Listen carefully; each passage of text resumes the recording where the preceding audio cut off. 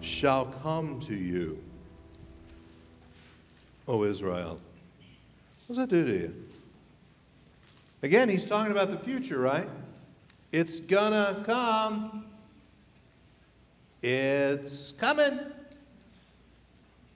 What is it? Today is now the 15th, which means we have 10 more days. It's coming. How do you feel? I'm just blown away by the excitement on your faces. It's just joyous. Yes, it's so happy. I must be in a German Lutheran congregation or something. It's just this mindset, this thing. And I have to really laugh at the humor of God, because this morning I was doing some surfing on some channels trying to find something happy. And I went to the History Channel and saw about some assassinations. And it talked about the Butcher of Prague. And I'm going, there's a good reason why Germans ain't happy. This whole mindset, this whole concept of how do you find joy? As we look back over history, that's what our Lord is talking to us about today. Of how to really have joy, not because of what we see, not because of what we hear, but because of what we choose to see and what we choose to hear. We're given a couple examples that have always plagued me to try and understand, and the first one is about this patient farmer. Now, I grew up in Cheney. I didn't grow up with farm mom and dad, but I married a farmer's daughter. I worked on a farm.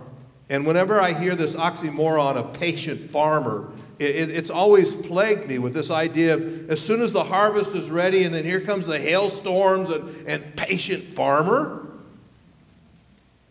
So I did a deeper study. And the word that's translated patient, that's really not the real meaning. The word is really long-spirited. It takes on a different metaphor. It means someone who sees beyond. When you plant the seed, what do you see? Harvest. Here comes the hailstorm. It was ready. What do you see? Beyond. Beyond. When you're in the midst of the storm, what do you see, farmer? Beyond. If what I'm focused on is the storm that I'm in right now, oh, I'm happy. How about you? Doesn't work, does it? No matter how hard we want to make it fit and want to make it be who we are, it don't fit. Well, then he talks about the perseverance of Job. You haven't heard very many sermons from me if you haven't heard me say I hate the word persevere, because it is such a negative concept. What I found really intriguing this week is to go back into the word studies again and realize that it doesn't use the concept of persevere. It's really the patience of Job. There's where the word patient really kicks in. Now, when you're a patient, how much in control of things are you? That's the meaning of the word patient, right? Everybody else is sticking you. Everybody else is doing all this stuff, and you're just kind of whatever. But Job does the one thing he can do, and he goes and sits on a heap of ashes, a metaphor for how he's feeling in life. And he says, Lord, I'm yours. Did that take away all the pain? Take away all the suffering? No, there's a pill for that. And that's where we begin to turn now as we look to our Lord, speaking to our hearts more about what it really means to come to today and understand some things. Recognize Mandela? Now, I don't know if you like him or don't like him, but there's an image that is projected not just on the screens, but 27 years in prison for expressing his faith. How would you feel? You're now released from prison. You're given power in your country. What do? Vengeance is mine. He didn't speak retribution. He spoke reconciliation. Did he have a right to be angry? Did he have a right to seek vengeance? I think everybody that reads his story would say, yeah. Does he have ears? Does he have eyes? Does he have a mouth? He made a choice of what he was going to do with it. And that is exactly what our Lord is speaking about. John the Baptist, chosen by God, a special gift of God to his mom and dad, given the opportunity now to be out in the wilderness proclaiming the message of God. Repent, change.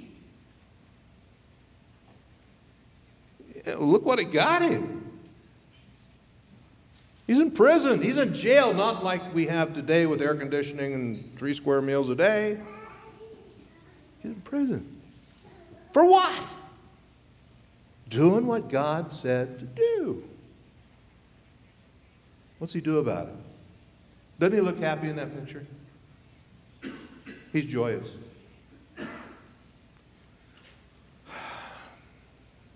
Anybody got ears? Ready to hear? Did you hear what he did? He sent his disciples to Jesus, and he asked a question. He wanted to remove any doubt, any concern, anything that was taking away his joy of what it meant to serve the Lord. And as you hear our Lord's answer, what do you see and hear? That's our question today. What do you see? What do you hear? Jesus took him back and he said, you know the blind? They now see. What do you see? The blind or those who can see? The blind or those who can see? Are you seeing the problem? Seeing the solution? You see, he took him back to Isaiah and said, you know the Lord's in charge when you see these things happening. So what do you see? Well, the lame can walk. 4 years ago, I could hardly get up these steps. I got a new knee. Ryan, can you relate? Yeah. Hip, knee. The lame, walk. What do you see? What do you hear? Lepers, those accursed people that are ostracized and kicked out. They're not just cured, they're cleansed. Anybody here ever been sick? Wow. What do you see? What do you hear? Even the deaf are starting to hear. And you know, as a result of that, those who are dead in their trespasses and sin are being raised. And the good news is being preached to the poor. Blessed are the poor in spirit, because theirs is the kingdom of God. Do you know that's yours? goes back to this again. What are we listening to? What are we hearing? What are we watching? What are we doing? What are we doing with our lives? Because there is so much that can be bad in this world if we let it consume us. 2 weeks before Christmas, Leo looked underneath the Christmas tree. And he couldn't see the Christmas tree because there was a package there that was huge. And it had his name on it. Leo was a teenager. What's that tell you about Leo? His mind. What's in this thing? What's in this thing?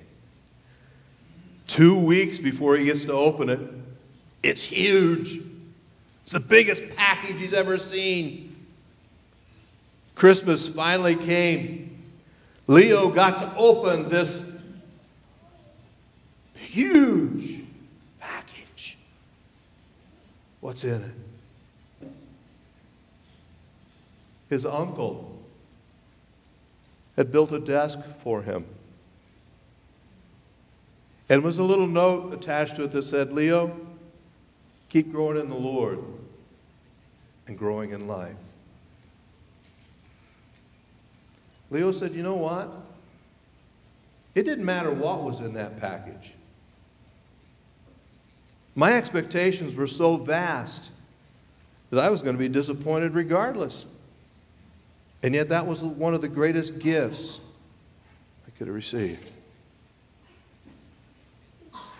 You see, when our Lord talks to us about he who has ears, let him hear.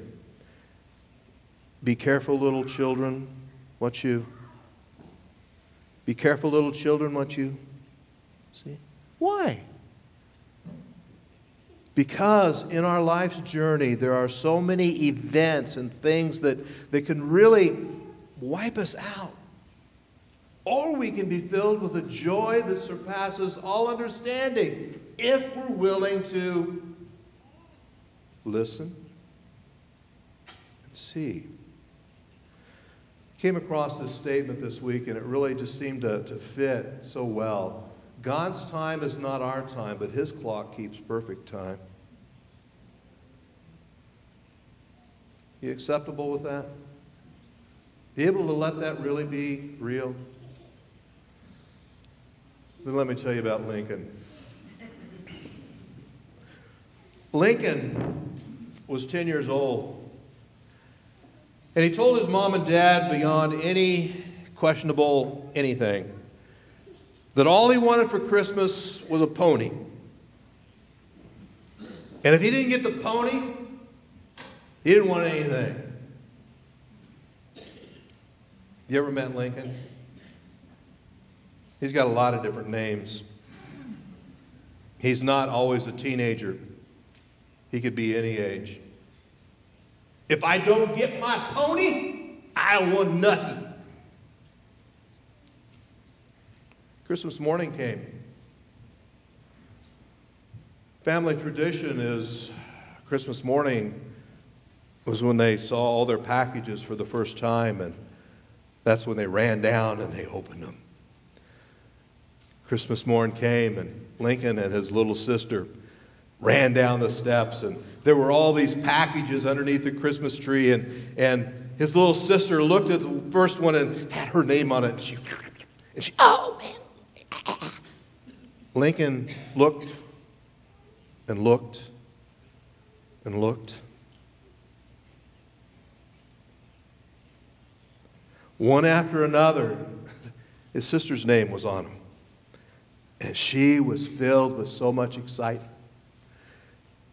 But not Lincoln. He went over and sat on the couch and cried as he heard his own words. If I don't get a pony, I don't want nothing. His dad came down, looked at Lincoln sitting there, and shrugged his shoulders. Lincoln ran outside, cried. While he was outside, he saw a pickup go by with a horse trailer.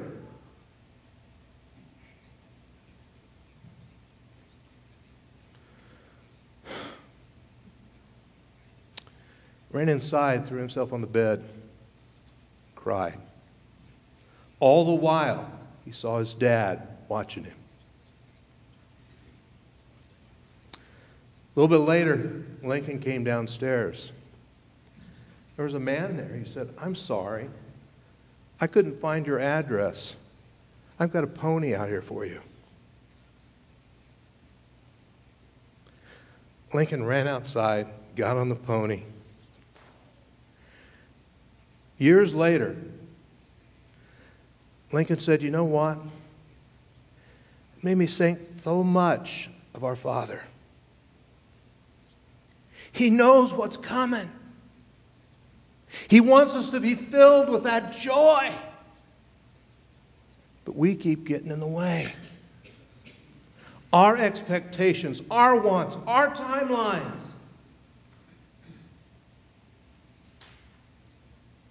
Inexpressible joy through faith alone in Jesus Christ. He who has ears, let him hear. He who has eyes, let him see. Anybody got a mouth? Let's proclaim it to the glory of Jesus Christ. Amen.